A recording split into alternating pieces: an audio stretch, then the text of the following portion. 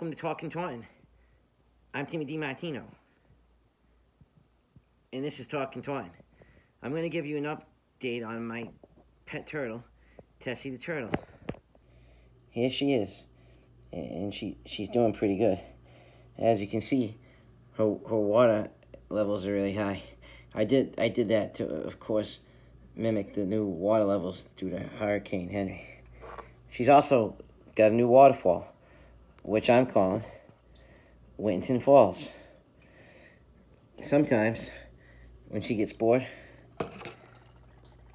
I put this thing in front of her so she has something to look at.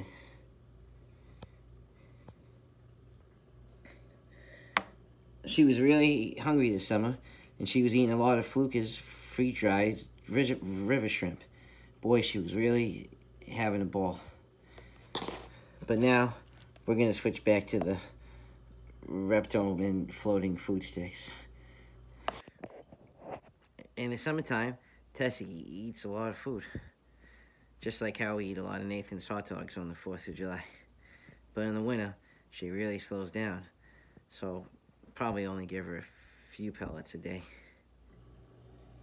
Some of Tessie's favorite activities this summer included watching the geese at Parker Golf Course, having me read the Taunton Daily Gazette to her, and watching reruns of the new Yankee Workshop on PBS.